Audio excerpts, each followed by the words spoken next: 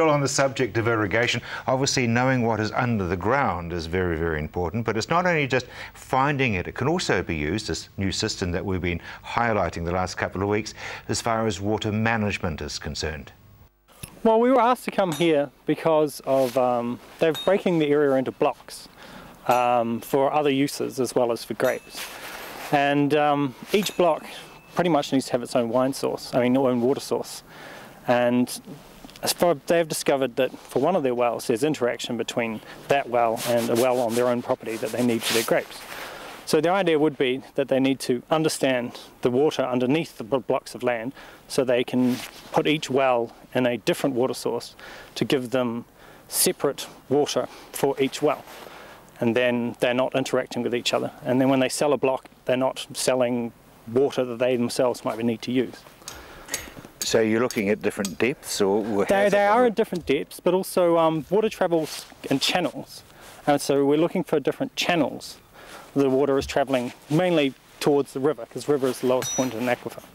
So the water is travelling from the box they have further south from here towards the river, which is down on some lower levels below us, and so they're looking for channels across the blocks they have, and each one they will intersect with a well. And each water will be independent of each other. You're going to give them a three-dimensional block? We're going to give them a three-dimensional map, yes, of what is the underground water they have. And if they're interested later on, we're getting a new tool that will give us a three-dimensional map of the geology underneath them as well. So what will this mean? This will mean that they will adjust the height of one of the pumps, two of the pumps, or whatever? This will mean probably they will put in another well to a different water source than the other two. So currently they have two wells that are on the same source of water, so when they pump from one, the other one draws down. But they're going to sell the block with one of those wells on them, which means that someone else essentially has control of the water that they themselves want to use. So they're going to put in probably another well in a different water source, so they have independent water from the other block of land. Let's reiterate what you're doing, because it looks exceedingly easy and simple, but it's pretty technical. What we're doing simply, as far as the physical work involved, is pretty simple. We're taking recordings of seismic waves coming back to us using essentially an aerial that we're putting in the ground.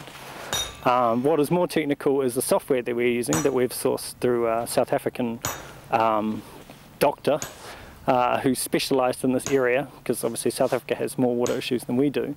But we're bringing that technology to New Zealand to help with managing water sources for property owners.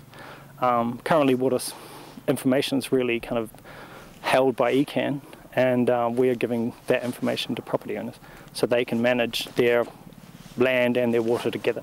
It's sort of underground radar. It is an underground radar. It doesn't use the same wavelengths, it uses seismic wavelengths, but it is essentially looking into the ground, currently specifically for water, but in the future we'll be able to map the whole layers underneath the ground up to about 250 metres. You're doing a lot of readings, which means a lot of swinging of a hammer.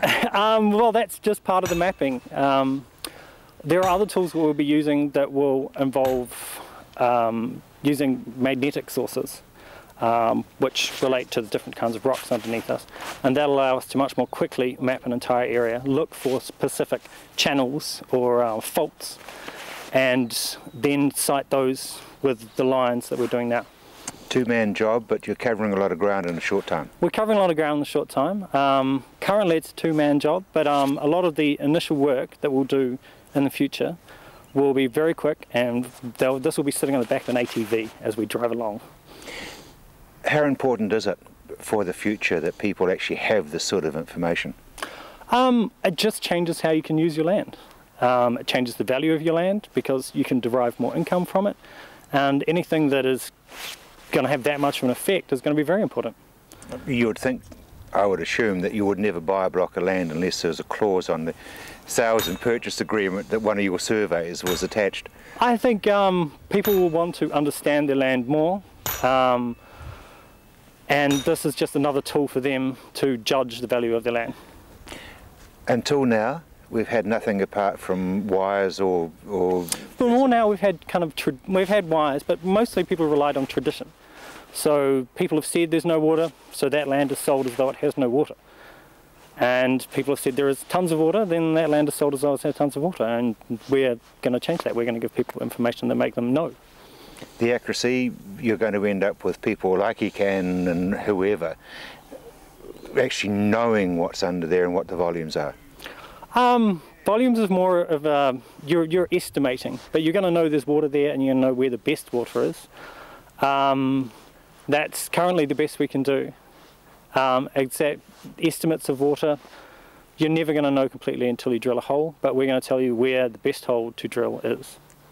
And we will guarantee that if we're saying there's no water, there's no water. Which means it's pointless drilling a hole there, but they say they are about 98% accurate, so you'll be wanting to check their phone number out at the end of the program.